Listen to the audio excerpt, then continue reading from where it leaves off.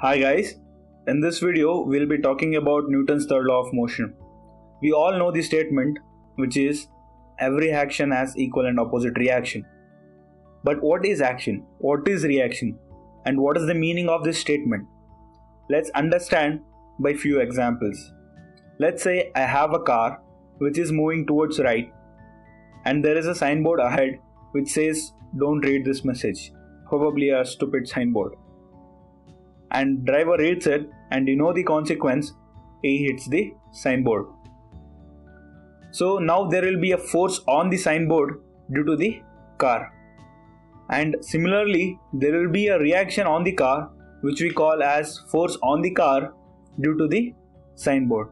So the action was car hitting the signboard and the reaction was signboard applying the force back on the car. So Newton's third law says that these forces, the magnitude of these forces are always equal. So the magnitude of the force on the car due to the signboard is equal to the magnitude of the force on the signboard due to the car. Let's understand this law in much detail by breaking them into few points. The first one is the magnitude of these forces are always equal.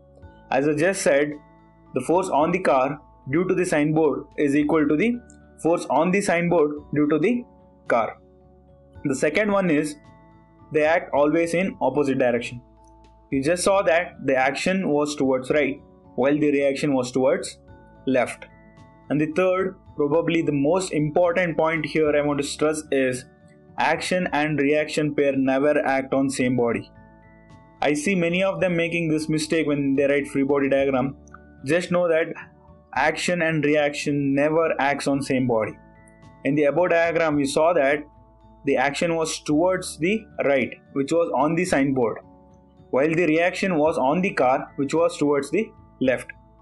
And you clearly see that they are acting on two different objects. And the fourth one is nature of the forces are always same. What do I mean by this is you cannot have normal force as an action and gravitational force as the reaction. Let's say I have a sun and earth. We know that both of them are attracted towards each other due to a gravitational force. Now I have a force on the sun due to the earth which is pointed towards right. Similarly I have force on the earth due to sun which is pointed towards left. You see that the magnitude of these forces will be equal. They are acting in opposite directions. They are also acting on two different objects. And at the same time both of them are gravitational forces. So now that we have understood these points, let's solve some examples to make our understanding much better. So let's say I have a monitor which is placed on the table. We know that every object is pulled towards the earth. So will be this monitor. Let's say force on the monitor due to earth. What is the third law pair for this, or what is the reaction for this force? Many of you may tend to say it's the normal force on the monitor upwards. That's where you're wrong.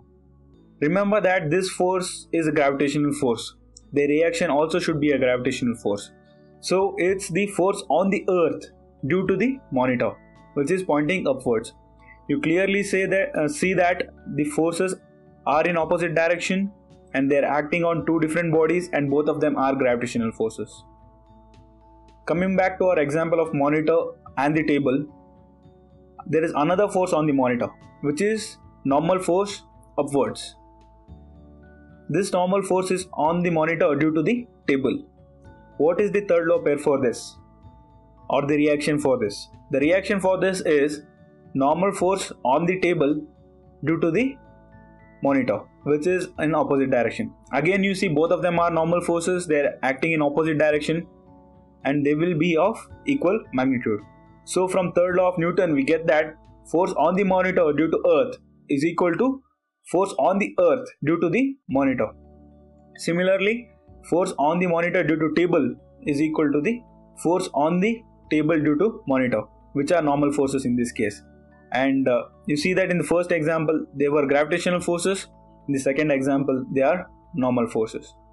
I hope this has enriched your understanding for Newton's third law of motion and it has helped in some sense. Thank you.